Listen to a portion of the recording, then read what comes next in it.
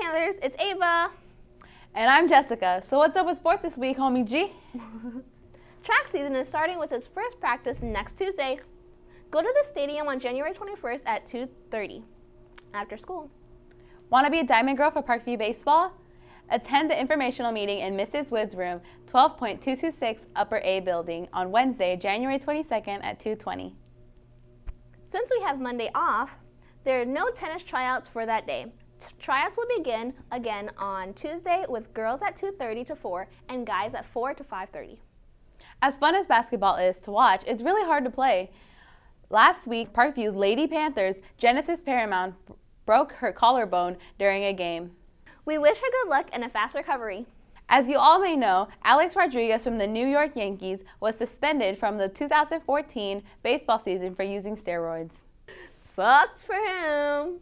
Hope everyone's ready for the 2014 Olympics in Sochi, Russia. Some of the competitions include bobsleighing,